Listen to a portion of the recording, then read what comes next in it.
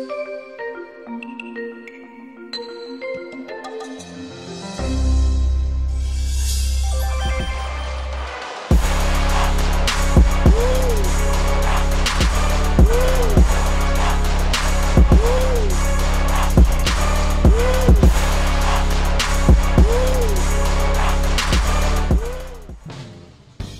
to the review of the CEYBL finals in the series of our EYBL magazine. Today we sum up the closing day of the tournament and we'll also take a look back on the most important moments from Debrecen. We have all the qualifiers for the EYBL Super Final after Szolnok and the host played an all-in battle on Sunday. Well, best players give their best if it's really needed. Today, the two talents come in the prospect watch.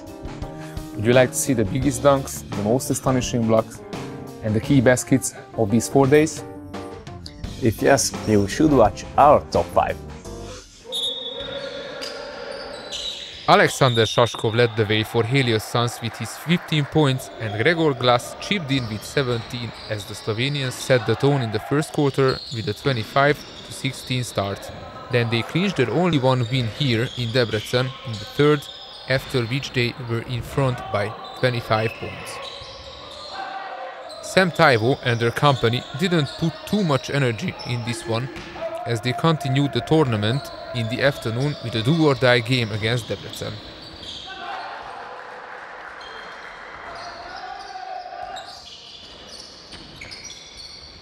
The Finnish Muki and the Hungarian Vasas Academy were the two group winners in the regular season, but Muki had already clinched its championship title before the tip-off. The first half was a really intensive one, and Vasas led by 2 points, but Ville Takvanainen gave an extra push to his squad, and Muki got the victory in the second half relatively easily.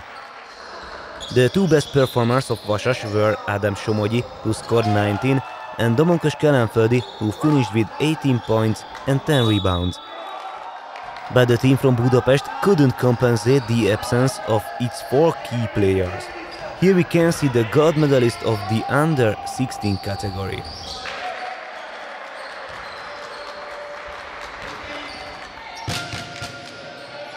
The battle of the day started in a crazy pace.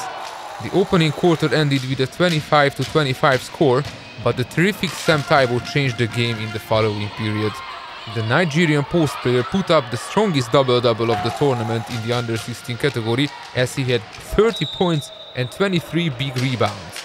Debrecen didn't have enough energy to come back in the closing minutes. As a result, both teams finished with a 2-2 record, but Szolnok advanced to the super final as a runner-up because of the head-to-head result against the host.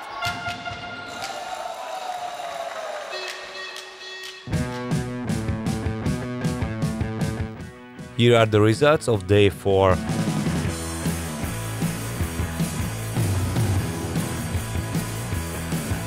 And let's see the final standings.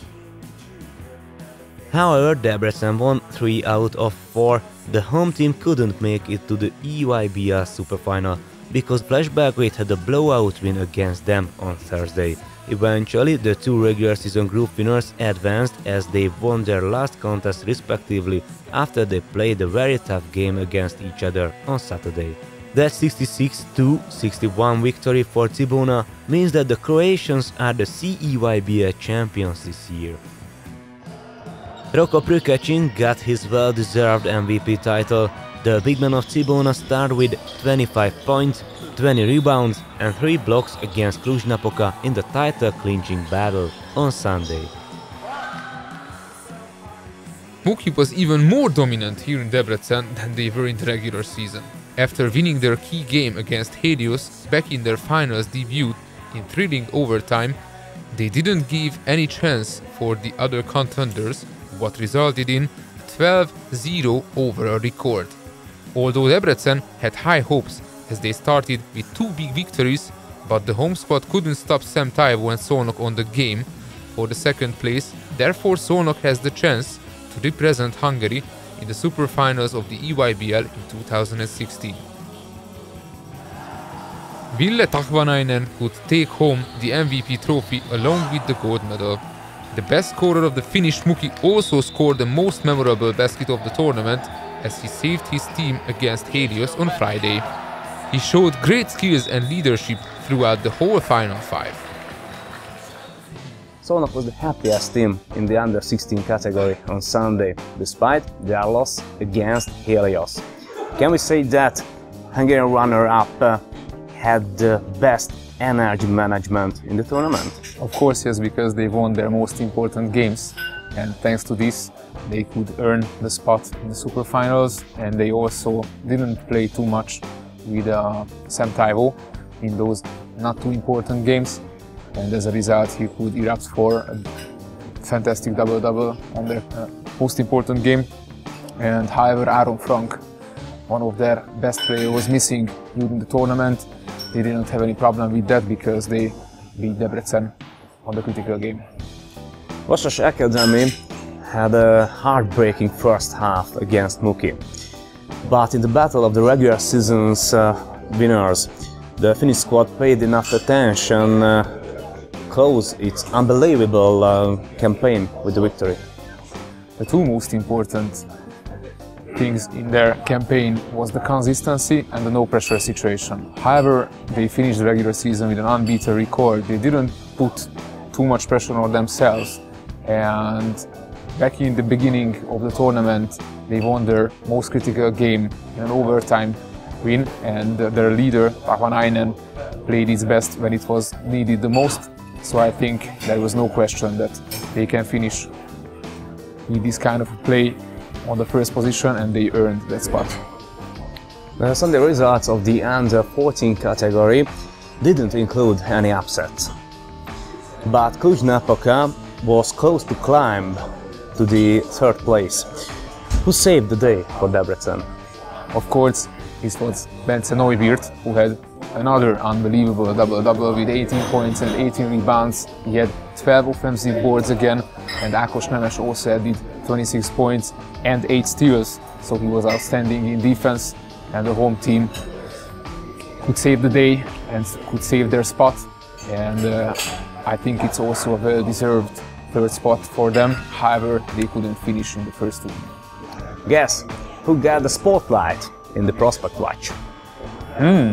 My choices would be the two most outstanding players of the under-16 category. It was not such a difficult question. Let's see who they are. CEYBL had something to say after having some non-outstanding performances. The Nigerian-born youngster of Szolnok brought down the house against Debrecen, and the hosts had no answer. The athletic double-double machine finished with 30 points and 23 rebounds. He collected 9 of them in the offensive end. What's more, he added 3 blocks. Samuel made 13 of his 20 field goal attempts. He really set the tone in the do-or-die game of Sunday and punched the ticket for Szolnok to Estonia for the EYBL Superfinals. Ville Takvanainen clinched his MVP trophy with a strong all-around game. The leader of the champions nudged 25 points out of only 12 field goal attempts to go along with 6 rebounds, 4 assists and 5 steals. He was dominant on both ends of the floor against Vasas Academy, and he led the way for the Finnish Muki to secure its unbeaten record for the whole CEYBL season.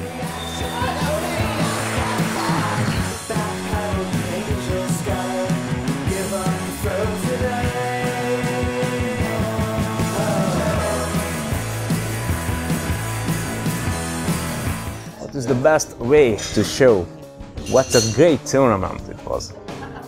I think is to show you the top 5 moments of these 4 days.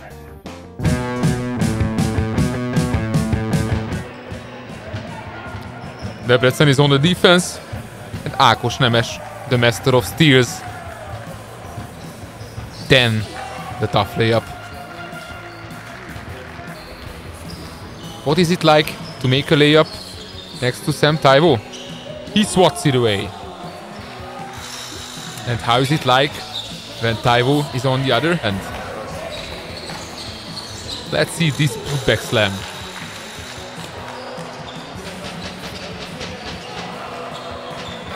the most memorable basket of the tournament from the MVP, Ville Takvanainen. He makes it, and they went overtime.